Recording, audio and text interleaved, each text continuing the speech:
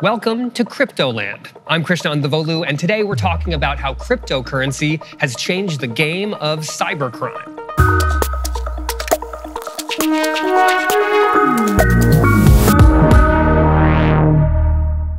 Hackers and cyber gangs have been locking down the data of large corporations, police departments, and even hospitals, and demanding ransom. And guess what? They're asking for cryptocurrency. It's called ransomware, and it's a huge and expensive problem for all of us. We went to Missouri to see how one school district is dealing with this threat and how cybersecurity veterans are fighting these increasingly common attacks using the blockchain itself. Ransomware is an epidemic right now. The attack paralyzed computer networks at hundreds of businesses in the United States and more than 1,000 of them across the globe. It can be as simple as a link, an attachment. It really only takes one click. Ransomware attacks costing U.S. companies millions of dollars have tripled in the last year. It will lock down the computers either of an individual person or maybe the entire network of the company as well. Then they extort you, right? To get that data back if you don't have a backup. And until you pay a ransom in Bitcoin or some other cryptocurrency, you can't use your computers. You have to presume that you won't really know the extent of what might have been compromised, and yet I think you should presume something has been compromised. You read about it, you see stories about it, you hear about it, but until it happens to you or to someone that's close to you, it all seems somewhat unreal.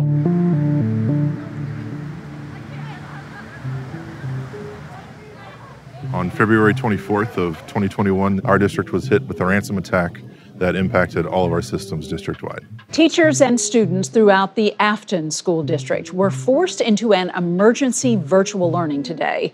That is after an unknown suspect compromised the security of their systems. That day, I woke up normal time I usually do, around 6. Started my day with a cup of coffee, sat down to look at my phone. I noticed an email from one of our teachers that had a screenshot of a ransom note on his machine. So that was the trigger for me that we had a potential major problem on our hands. Well, I'm usually one of the first to arrive, so I was here probably just after 6 a.m. I knew something was wrong right away because I can see the screen that I use on the desktop, and it was blue. Said some very rude things, of course, and I could realize right away that this was a problem. And then it became, get to work as fast as possible, panicking the entire time I was driving into work.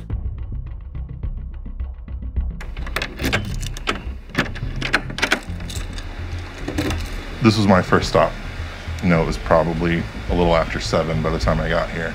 All those pieces of software that we need to make the network function in the districts all live on these two guys. So they access this remotely, right? So over the internet to one of these servers. We decided to go ahead and call school off for the day, not have people show up. And because there were so many things that were unknown, we really weren't able to give a lot of definitive action other than we have a network outage or a district-wide network outage. We don't know what information has been taken. Here's the ransom note. So it's POISA, which is the group. Hi company, every byte on any types of your devices was encrypted. Don't try to use backups because it were encrypted too. To get all of your data back, contact us. Also be aware that we downloaded files from your servers, and in case of non-payment, we'll be forced to upload them on our website, and if necessary, we will sell them on the darknet. And then some FAQs, what to do to get all data back. Don't restart the computer, don't move files, and write us. What to tell my boss, protect your system, amigo. And they were able to obtain about 26 megabytes of information. It was really files from our HR department, and they were primarily Social Security numbers. In total, I think it was around 1,000 different people that were impacted that we had to send a notice to. So the next week or two after it happened, where it was pretty time consuming, honestly. You're gonna need to work with these cyber attorneys. You're gonna need to work with this cyber forensics firm. So then your scope of the amount of people that you need to contact, it goes from everyone ever who had any sort of affiliation with the Afton School District to, okay, this is a very specific set of people that we're talking about. These cybersecurity experts, they will come in for a hefty fee and they will assess, well, this is what has been taken, this is what's locked down. Hopefully they'll actually help you kick them out. If you do decide to make that payment, that they're the ones that figure it all out, issue the payment and negotiate with the threat actors. But in our case, we didn't go that route. We immediately restarted things. Backups were not impacted, did not contact them whatsoever, never had any contact with them. And then, started restoring from there. Having the information that was taken posted was huge in that, because it made us realize what systems they did or didn't have access to. A huge sigh of relief when you realize that your student data and that your family data was something that you were able to protect. I'm Jackie Coven. I lead ransomware intelligence at Chainalysis. I've been hunting cyber threat actors on the blockchain for about 3 years now. 2020, we dubbed the year of ransomware. That said, 2021 is on pace to surpass 2020's totals. What we do at Chainalysis is we actually translate a transaction into the parties involved. And you can think of it as creating the phone book of the blockchain and de-anonymizing the parties involved in those transactions. Let me show you how it works. These circles are actually what we call clusters, but you can think of them as a wallet. In this case, we're seeing an exchange that is paying to NetWalker ransomware wallet.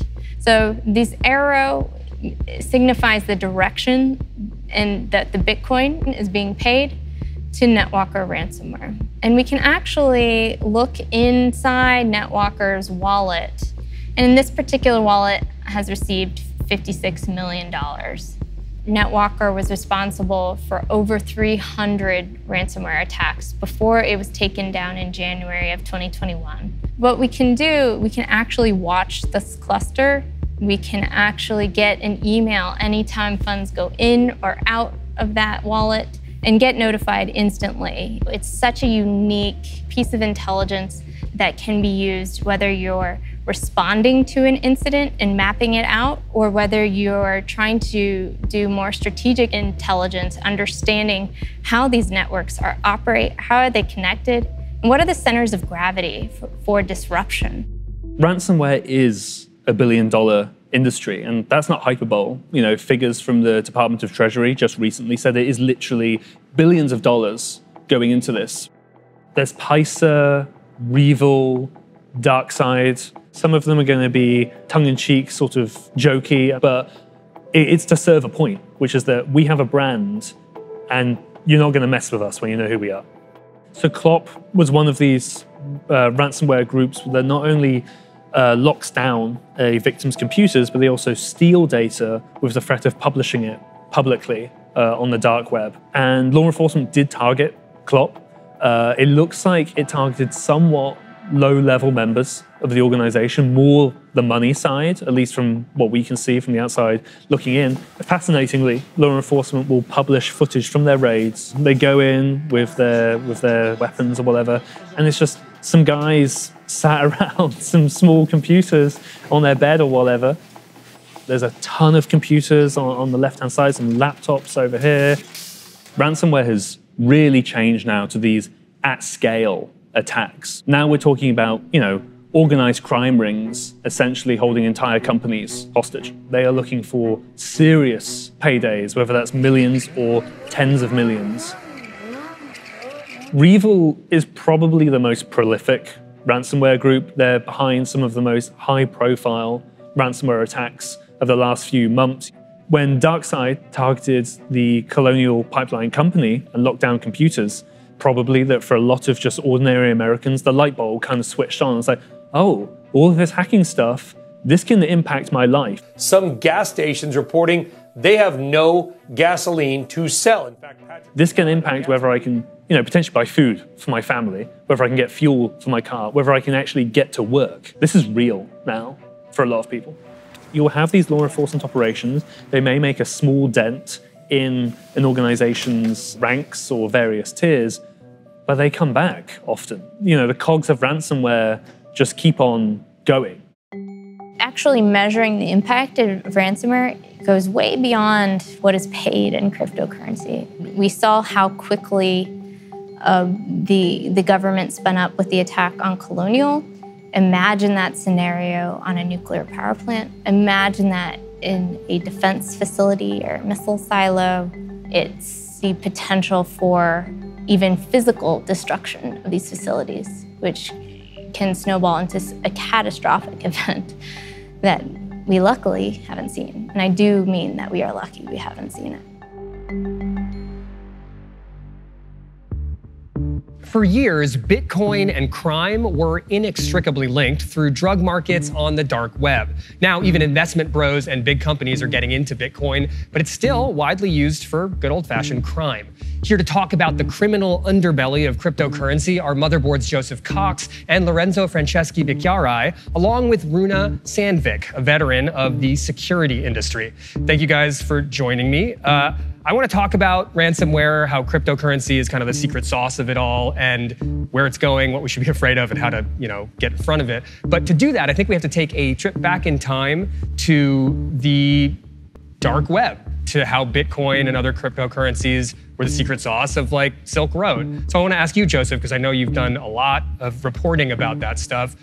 Tell me about where Bitcoin and the criminal underbelly of the world first kind of emerged together.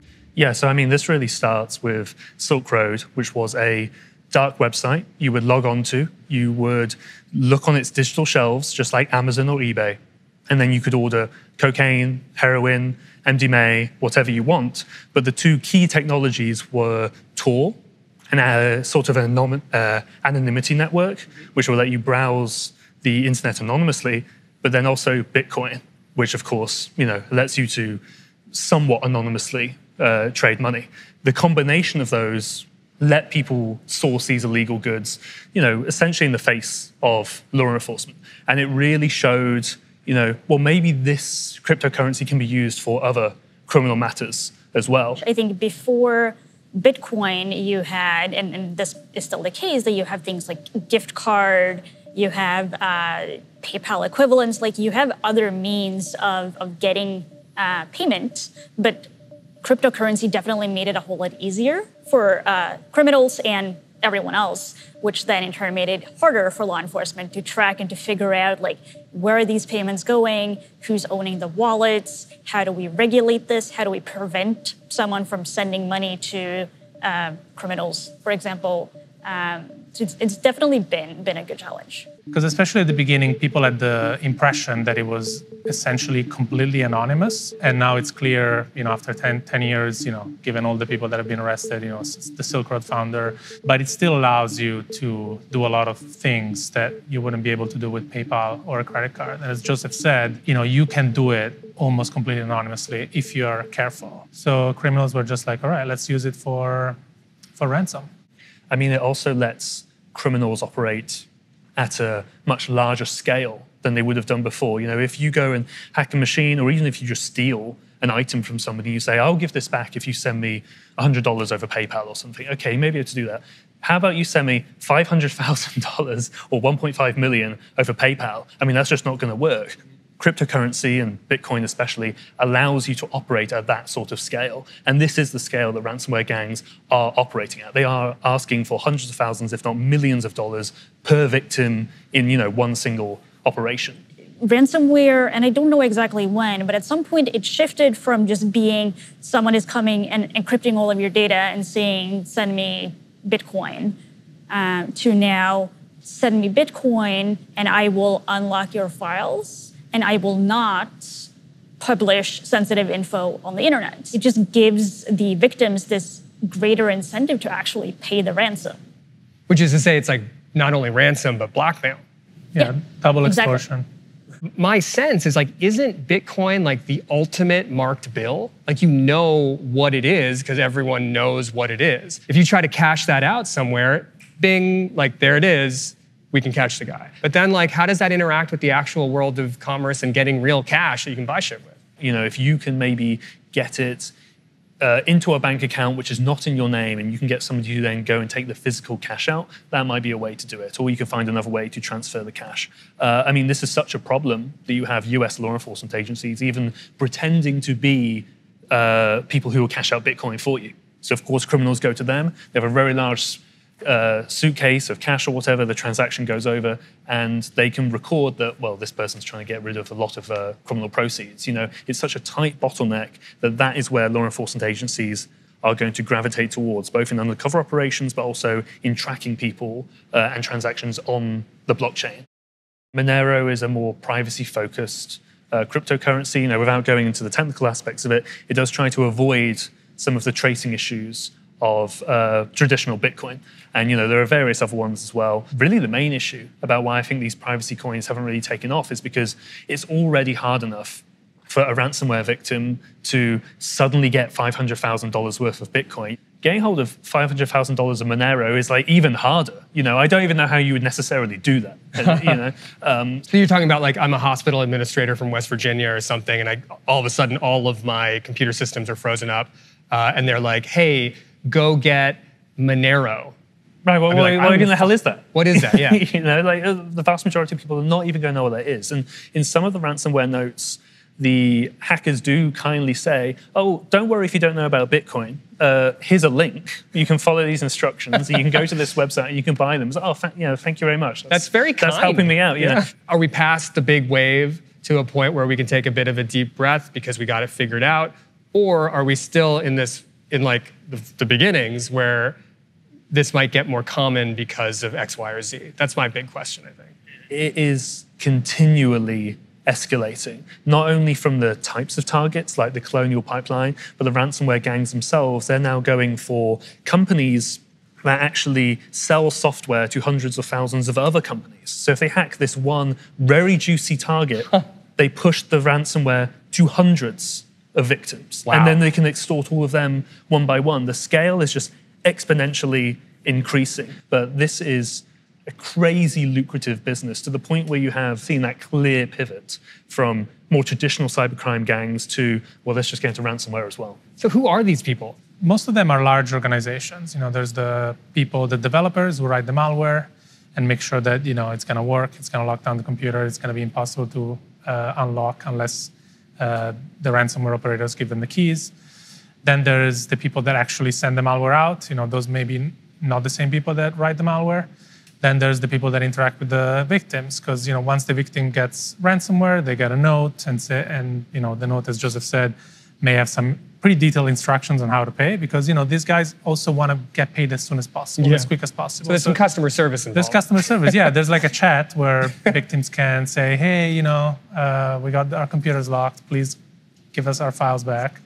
So those people are like completely different, and they may not even know who they're working for. You know, most of the time there's like layers of anonymity between the different parts of the organization. Then there's the people that cash out the Bitcoin. There's also a new kind or newish kind of ransomware, which is called ransomware as a service. So there's like gangs that all they do is write the malware, the ransomware. They don't even hack people.